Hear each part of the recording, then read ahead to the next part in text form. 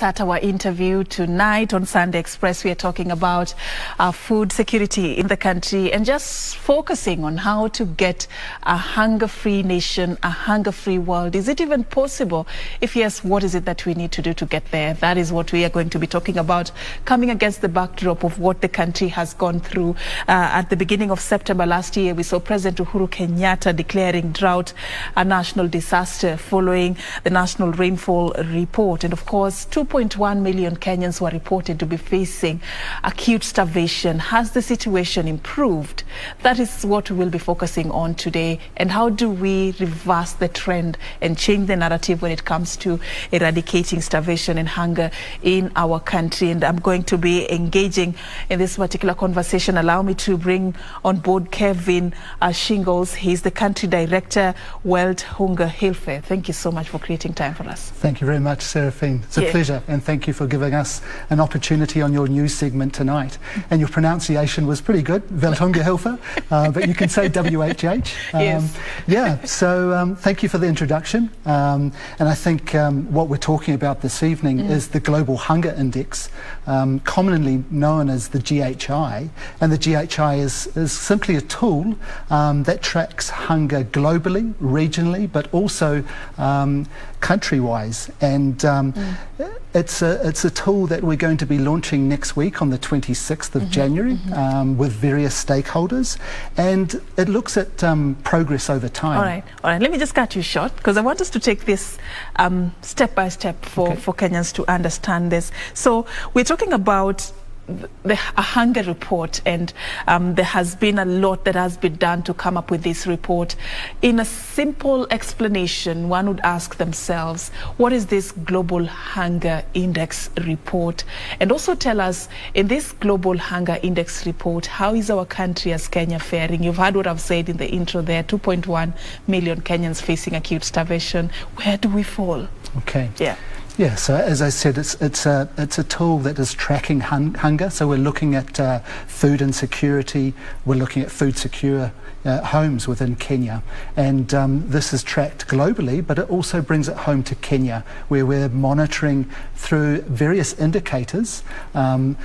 For instance, the undernutrition or undernourishment within the population here in Kenya. It also focuses on that segment of community which is the under fives, and it looks at stunting levels, it looks at wasting, and it gives an overall picture on whether Kenya is food secure or which areas of Kenya are not food secure, and where more attention needs to be paid to bring out the desired outcomes of a food secure nation, as it were. On a positive note, I think Kenya has made some steady progress since 2000 to 2012, and the hunger situation has reduced. But unfortunately, from 2012 onwards, the progress has been too slow. And I think there really needs to be more done against the fight against hunger, because, as I mentioned, we're in a situation where it is slowing or it's actually stalling. And this is a worrying sign for Kenya, particularly with an increasing population. And as you've mentioned, Uhuru Kenyatta declared a national drought, where we're seeing more and more of a situation where people are going hungry. All right. Shingles, if the 2022 report is not yet out, that's what you are saying is to be launched on the 26th of this month. But if you look at what the 2021 report gave us, as a country, how are we ranking? And is it a good thing or a bad thing from where you sit? Okay, we rank the Global Hunger Index from 0, which is low rates of hunger, right up to 100, which is alarming or extreme food insecurity within a country. And Kenya is actually still ranked as a serious hunger situation. Unfortunately, we think of Kenya as a middle to lower income country status, but we still have large segments of the population that live on less than $2 a day, that are poverty stricken, and unfortunately are surviving on less than on a meal a day as well. So that is the situation we see. And if we look at the statistics within the GHI, we have 24.8 or 25% of 50 million people here in Kenya that are actually regarded as undernourished. That's almost a quarter of the entire population. Yeah, that's not getting enough calorie intake. That is, leading to maybe a less healthy or productive life, unfortunately. And then we also see, as I mentioned, segments of the community, such as the children under 5, where we still see high rates of stunting, which is an indicator for chronic undernutrition. And I think this also reflects that they're not getting enough vitamins or there's mineral deficiencies within their diet as well. And then unfortunately we also see a situation of wasted children. 4.8% of all children under 5 in Kenya are actually wasted, where we look at acute malnutrition. And unfortunately with the drought situation we're seeing more and more of this situation across particularly the areas of northern Kenya, the ASAL, the arid, semi-arid lands of Kenya. I'll give you an example. The global emergency threshold for global acute malnutrition by WHO is 15%. That then should cause a reaction or an emergency response. But recently, if you look at areas of Marsabit and Turkana, you've got areas in Marsabit, North Hore sub-county, that we have around 24 to 26% of global acute malnutrition. If you go a bit further towards Alaret, the area of cross-border with Ethiopia, you have as much as 46% global acute malnutrition. That means 46% of all children under 5 are suffering from, lack of diet. Yeah, true. And when you talk, just in the interest of our viewers, when you talk about indicators such as child wasting, these are children who have low weight for their height. When you talk about child stunting, also as an indicator, these are children who have low height for their age. Just to make it easier for our viewers, and undernourishment is actually the share of the population that is lacking the caloric intake. They get insufficient caloric intake.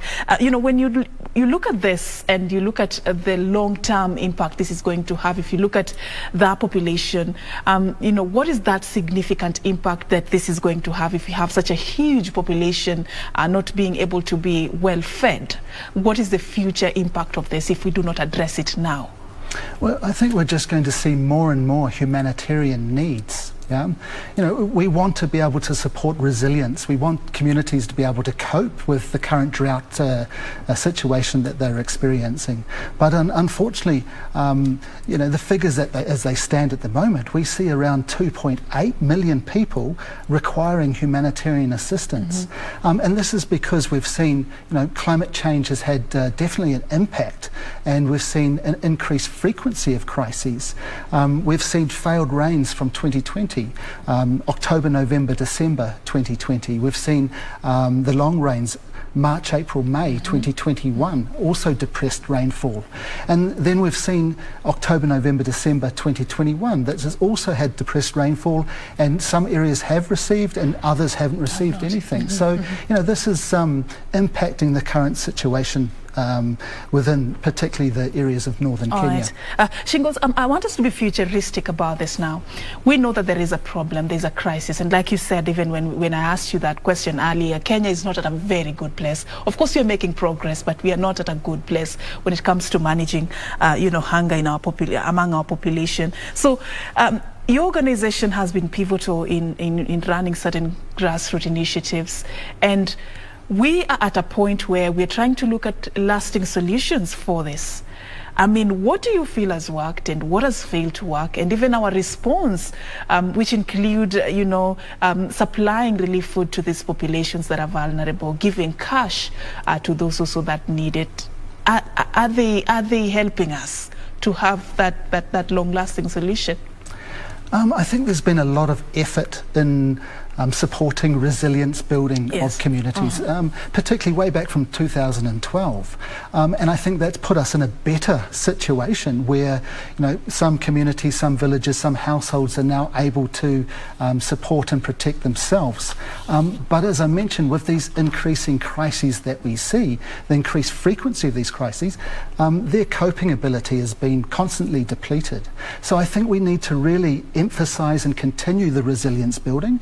what we want to focus on is self-help capacities. We want communities to be able to help themselves, not rely on humanitarian aid coming in, not food aid coming in.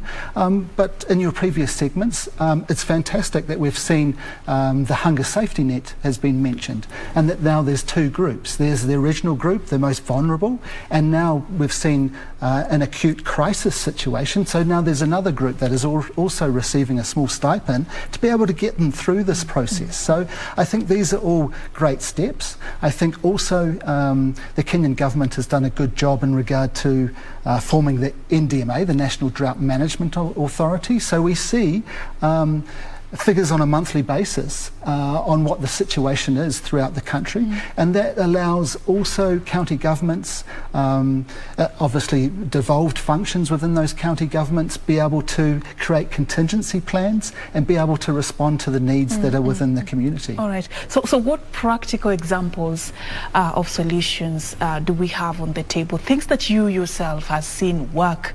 You know the challenges that these communities, affected communities, go through. The biggest contributors to the hunger crisis in certain parts of the country. What is it that has practically helped, and how far do we need to go? What more do we need to do as a country to change the narrative in these populations? Sure. Like many organisations, we have what we call a global resilience program. So we're supporting pastoralist communities.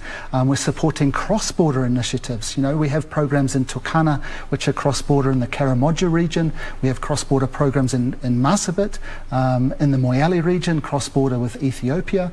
And what we're supporting there is aspects of land use plans. We're looking at natural resource management, and also there's an aspect of conflict that comes into that as well, and making sure that there are peace committees so that pastoralists can cross-border, that animals can access water points and can access grazeland, etc.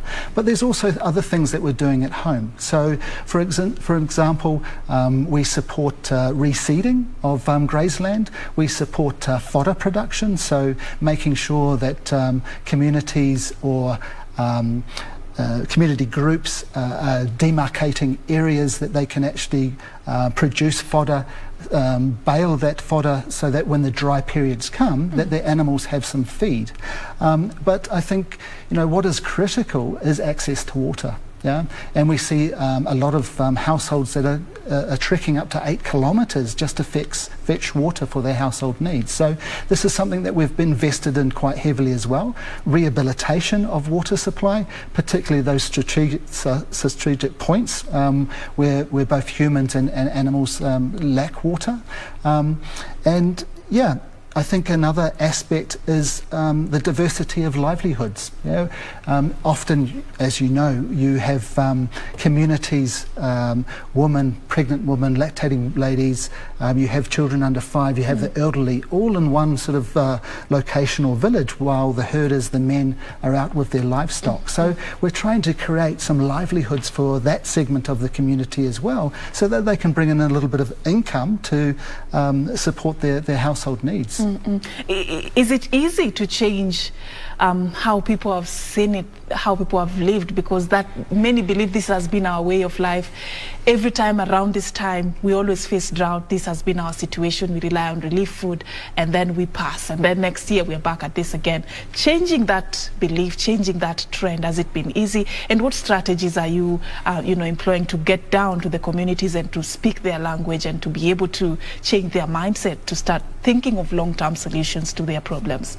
Yeah, I mean, pastoralism is a traditional vocation, yeah? It's a livelihood that has been around for decades. So to change that mindset, to sort of influence a pastoralist family to sell their livestock or diversify is into very agriculture. difficult. Yeah, it's very difficult. I'm trying to imagine that's not easy. But that's what we're also trying to promote. If we are supporting a rehabilitation of a borehole, then we want a mother-to-mother group that's also involved directly with that borehole, so that we can also support good agricultural practices, maybe the production of vegetables, the introduction of indigenous vegetables, to be able to diversify their diet at home as well. So yeah, it is very difficult to change behaviour. But I think we see more and more that, particularly like at the moment, we've got 1.4 million livestock that have been reported as passing away because of the current drought situation and the current rain that we've received. All right. And yeah, unfortunately, is pastoralism sustainable? I think we need to complement that with something else, yeah? Just to find different ways of addressing this crisis. I'm looking at this vision for a world without hunger. Is that even possible? Well, I mean, this is part of the ambition of the Kenyan government, SGD 2, zero hunger by 2030. So, yeah, it is an aspiration of Kenya.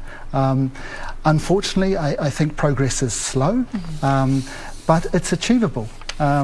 And I think collectively all stakeholders need to come together and ensure that we have the right policies, the right strategy and the right support to rural communities to be able to achieve that.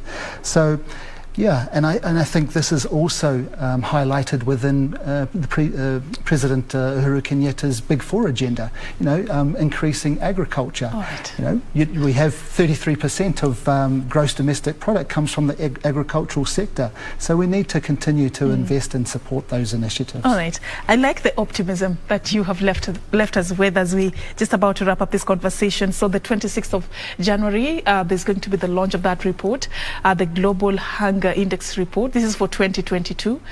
2021. 2021. All right. So tell us a bit about this and how it's going to inform, you know, how stakeholders need to, you know, reap the benefits of this report. What are some of the things that how is it going to help us, you know, going forward?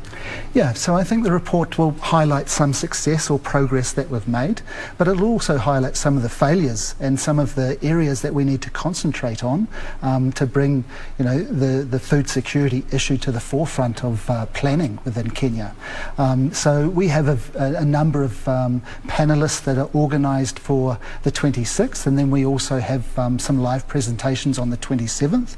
They're coming from government, they're coming from policy, they're coming from academics, they're coming from civil society themselves, and really giving the story of what they're facing and trying to call to action the need in regard to food insecurity in Kenya, and you know, addressing it not only through policy, but making sure that that policy reaches the grassroots level and is implemented throughout Kenya. So yeah, this is really just a call to action and really just to highlight or raise awareness within the public of where we stand and what we need to do going forward. So we have a number of technical staff that will help us address that issue and help us deliberate on what we need to do next. All right. Kevin Shingles, thank you for your time and, of course, just helping us understand more about the Global Hunger Index report and how our country is faring, how it has been ranked when it comes to the indicators that, you know, form this particular, you know, index report. Of course, on the 26th of January, this coming, this month, actually, there's going to be the launch of that particular report, something to look forward to. Kevin is the country director for World Hunger Hilfe Foundation. Thank you once again for your time. Thank you very much. All right. And on that note, we are going to be taking a very short break. Still more lined up ahead for you. The latest from the world of sports coming up in just a bit. Do stay with us.